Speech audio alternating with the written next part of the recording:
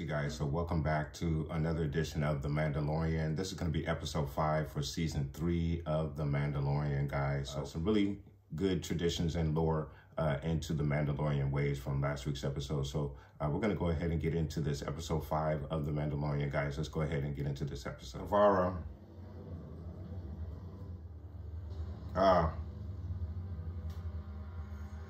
Garmin Shard.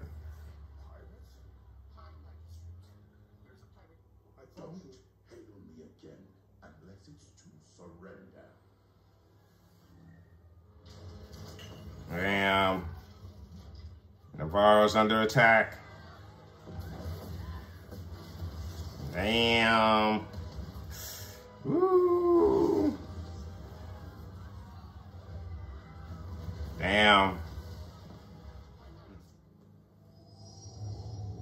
Ooh. A Y.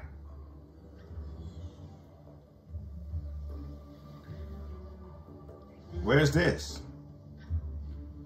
Is this a rebel base? It's Y-Wings, X-Wings? Oh, it's a rebel base. Or not a rebel base. Okay, it's a First Republic. Or New Republic base. Yeah, there's a New Republic emblem.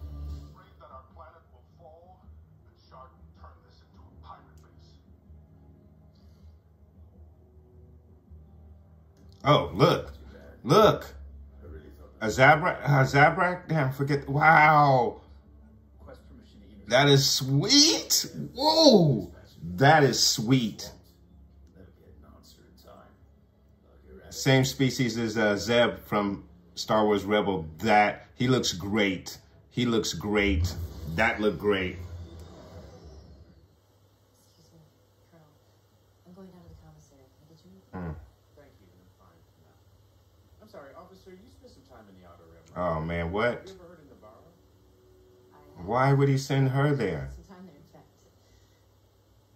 And why is she getting involved? Good. What does that matter? We can't leave him with that. Experience. It often takes a new perspective before one is able to see the light. You and your sword didn't see the light. You were captured. No. I was liberated. In any event, thank you, Captain. They won't do anything. The New Republic won't do anything.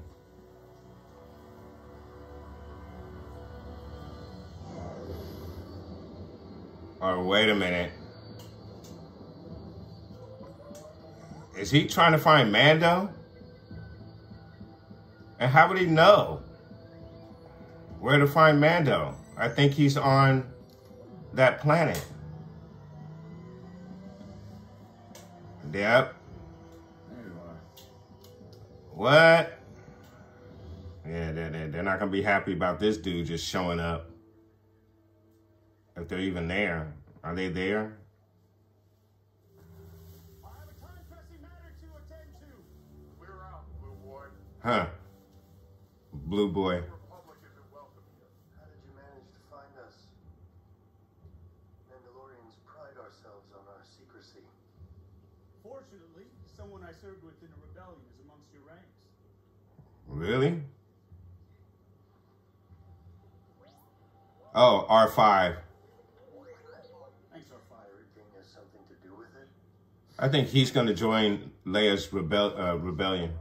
Her resistance. It's not your fight. I just came to tell you your friend is in danger. I thought you should know. Now, many of you don't know Grief Karga. And those that do fought against him when you rescued me from his ambush many cycles ago on the streets of Navarro. Since then, he's had a change of heart and has risked his life to save mine, as well as the foundling in my charge. I stand before you to petition an intervention to help rescue Navarro before it's too late. Grief Karga is now a high magistrate and has offered me a tract of land on his independent world. Perhaps it is time for us to live in the light once again, on a planet where we are welcome, so our culture may flourish and our children can feel what it is to play in the sunlight. That's a deep petition right there. In order to hold the floor, you got to hold the hammer. Cool. Does anyone else wish to speak? Uh-oh. Pause. Uh-oh. I fought against Grief Karga and his hunters. I saw my brothers and sisters fall at the hands of the Imperial butchers that hunted us in the sewers. Why should we lay our lives down yet again?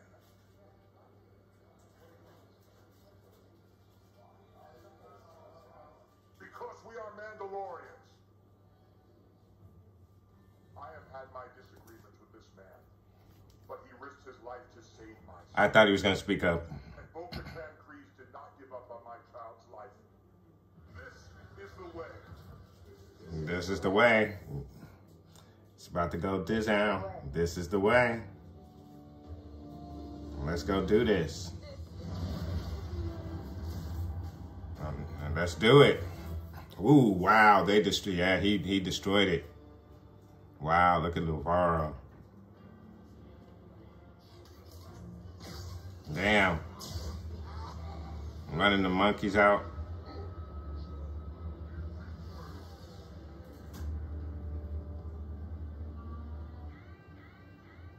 Captain, there's a starfighter off our port bow.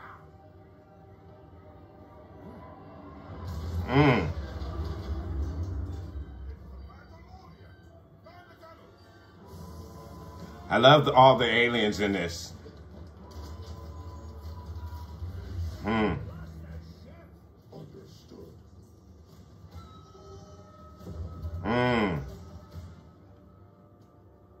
Thanks for your help, Mando.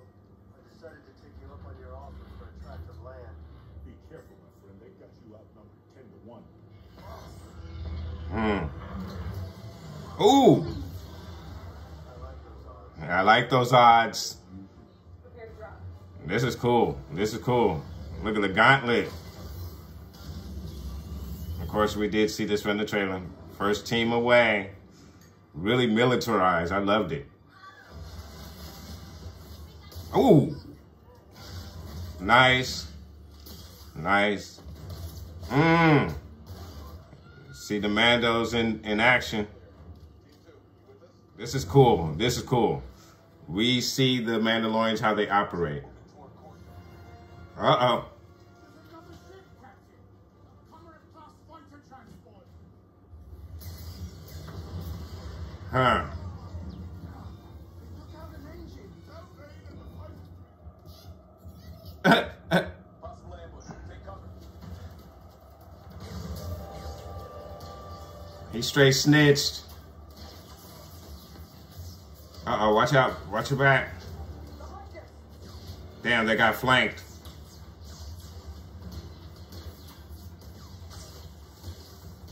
I hope a lot of them don't really have best guard though. They are boxed in. Damn, come on. Come on. Somebody's got to show up. Oh, pause.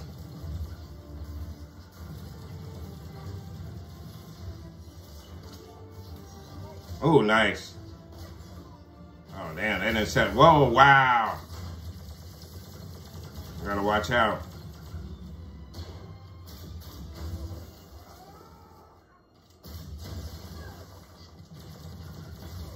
Damn. Paz took a hit. Okay, well, you gotta get out of there now, babe. And where's Den? Where's Den? That's right.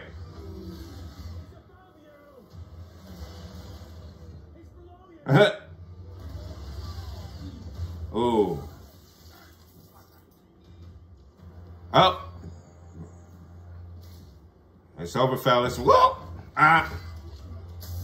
Ooh.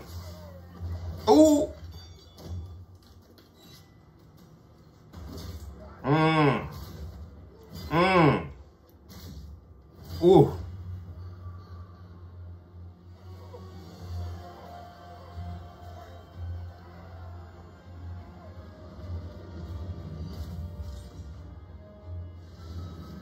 Oh, this dude is riding on the ship. That was a good shot. There's only one snub fighter left, Captain. What a pleasure serving you, Captain. It's time to part ways. He's targeting the townspeople. We've got to take him down. Focus fire on their last engine. Oh yeah, the ship's going down.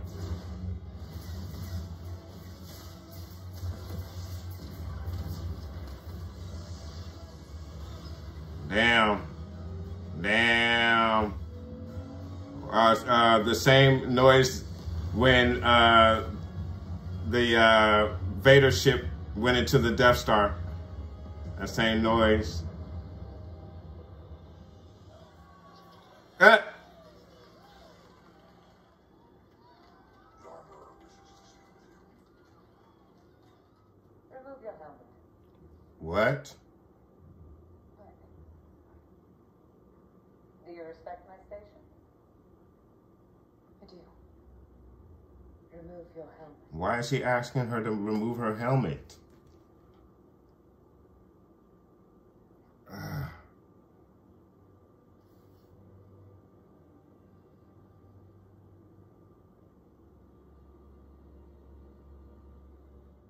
must walk the way together. Oh, Mandalorian. She's gonna take her helmet off. The armor's gonna take her helmet off. I understand. I was taught that the mythosaur existed only in legends. And yet, you saw it. You have walked both worlds. You were the one who came to unite us. She's giving Bo the nod for the leadership. Bo-Katan Kryze is going off to bring other Mandalorians in exile to us, so that we may join together once again. But she shows her face. Bo-Katan walks both worlds.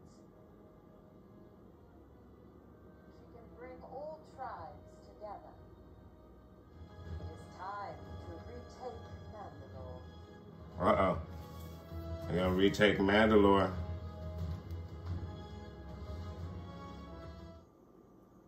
Oh, well, okay.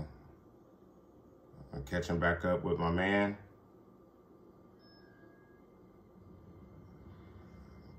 Moff.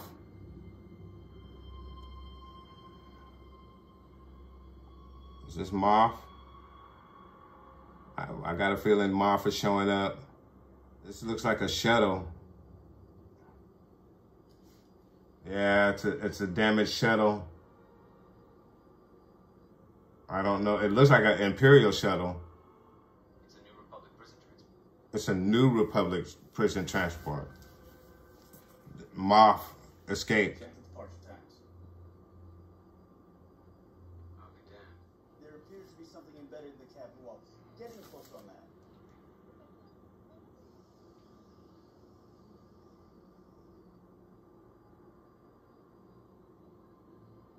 What is it? It's a fragment of Beskar alloy. Are you saying that Moff Gideon was taken by Mandalorian? Oh.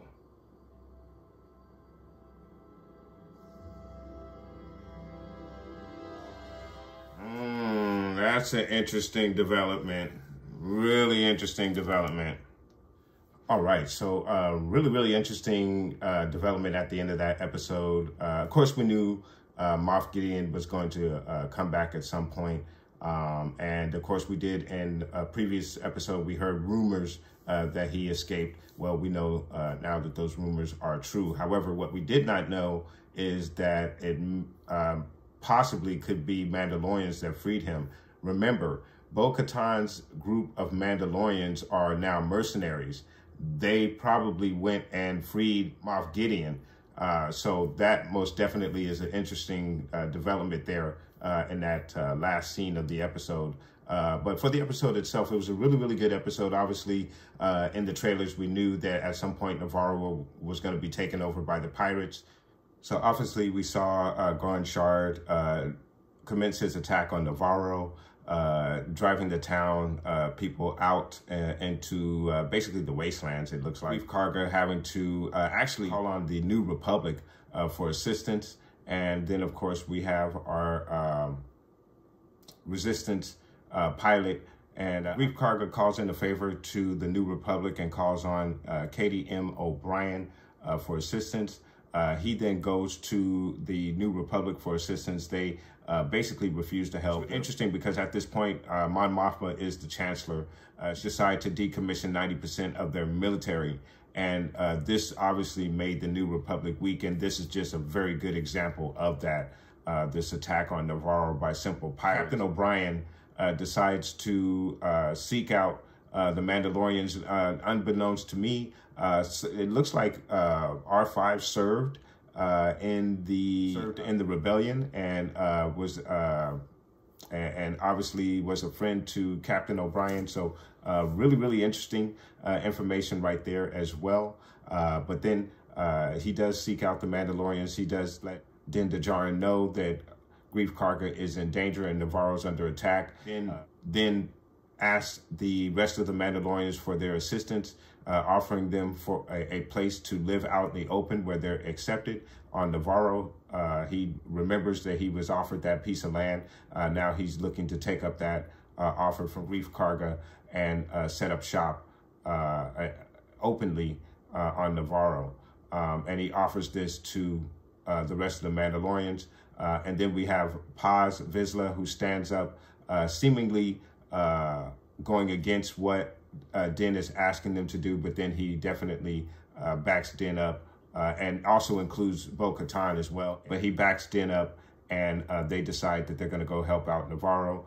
So they board the Gauntlet in a very military style, getting ready to land down on Navarro. And we see an excellent, not only air battle, but we also get some really, really good ground battle action as well on Navarro, with the Mandalorians taking the pirates out and basically destroying Grand Shard's ship, crashing it to the ground. However, one of the pirates does escape. I forget that pirate's name, but he does escape, and we'll probably see him again. And he probably will be a monkey wrench in this whole thing. So we'll see what happens there, but that's really, really interesting.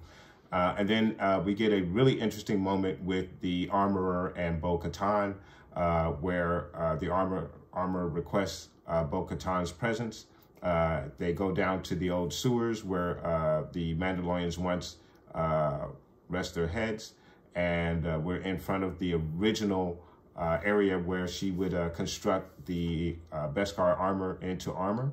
And she basically gives Bo-Katan the nod to become the new leader of the Mandalorians, and basically gives her blessing to seek out the mythosaur and to bring back as many Mandalorians as she can back to the COVID, even asking her to remove her helmet. So a really, really interesting aspect, and we could actually see this helmet rule be done away with, because now the way the armor explains it is that Bo-Katan walks both worlds, the world of the convict, as well as the world that she came from with the other Mandalorians. So it's really going to be interesting to see how that all unfolds, and also to see if Din Djarin is going to join her on her new quest to bring those other Mandalorians back into the fold. Now, the other interesting aspect to this episode is what we saw there at the end. Comes across this Landa shuttle, and it's a New Republic Landa shuttle. So again, we see a lot of the Imperial ships being reused by the New Republic, and then obviously this being a prison transport ship, and one that Moff Gideon was aboard. And for some reason, and what's really interesting is that this attack has commenced and Moff Gideon has escaped, and we're not even seeing the New Republic even being alarmed by it. This lone pilot has to come across the ship and discover that Moff Gideon has escaped. So really interesting how lax the New Republic is, how much they've let their guard down. It's almost comical how much the New Republic has left their guard down. And what's even more surprising behind that, or maybe not so as surprising from what we saw in Andor, but with Mon Mothma being the Chancellor, we know she's opposed to any type of military action. We saw that reflected in Andor with her conversation with Luthen in the Andor series. If you have not saw that series, you should check it out, because there are some very telling things in that particular series that do apply here as we venture into the New Republic era and this regime of the New Republic led by Mon Mothma and her very soft policies, unfortunately. Really, really good episode. I did enjoy this episode a lot. It did give us a whole lot of action, also fed us into the overall plot of this season. We now know officially that Moff Gideon has escaped. We knew, but what we did not know is how and who let him out, which is the mercenary Mandalorians who are obviously were hired to free Moff Gideon. Another interesting aspect of this episode, two things that I forgot to talk about, is the New Republic base, which was really cool, and all of the Y-wings that we saw there, really, really interesting. And then, of course, there was a couple of X-wings out there as well. So I did enjoy that scenery as well. Our girl, Alana Kane, was back in this episode, basically giving her 2 cents on the Outer Rim and Navarro and what it would take to try to secure such a world such as that. Basically siding with the New Republic not to send reinforcements out there. But obviously what we know from the New Republic, again, is that they do not have those resources to protect planets like Navarro. And that's probably one of the reasons why that government failed. So a really, really good episode. I did enjoy the episode a lot. I'm going to go ahead and score this episode. I'm going to give this episode an 8.5 out of 10. A really good episode. Did enjoy the action a lot. We got a little bit of political intrigue. Also found out what happened with Moff Gideon. I thought all of the aliens in this particular episode were really, really good looking, especially the same species that Zeb Aurelius is in the Star Wars Rebel series, but we this particular creature in live action, which is really, really cool and very interesting. And also what that tells us is that for the Ahsoka series, we have a good chance of seeing Zeb Aurelius if they're able to pull that off as well as they did right here. I think that would work for the Ahsoka series, and to see Zeb again in live action would be very exciting. So that just puts the excitement for the Ahsoka series just that much more on top. So really, really good stuff in this episode. I did enjoy it a lot, and that's why I scored it 8.5 out of 10, guys. But please do let me know what your thoughts are in regards to this episode. Did you enjoy this episode? And also, are you enjoying the Mandalorian season so far? I basically have been enjoying the season so far. I know a lot of fans are trying to figure out, well, where is this all going? Where is this all leading to? I think this is leading up to a lot. Of course, we know Moff Gideon is out. So the remnants of the Empire are still out there. We also know Bo-Katan is going to be going out to get more of her recruits who are may be responsible for freeing Moff Gideon. So that could also be an interesting aspect as well. If Moff Gideon has hired these Mandalorians to protect him, Bo-Katan is going to have a real hard time recruiting these Mandalorians back into the COVID, especially if they found out that she's joined this this cult, as she explained it when she first met Din Djarin. Please do let me know what your thoughts are. Put those comments down below. And I want to thank you guys so much for watching. Please like and subscribe. And of course, guys, from the Father to the Son to the Obi-Wan Force Ghost, may the Force be with you always.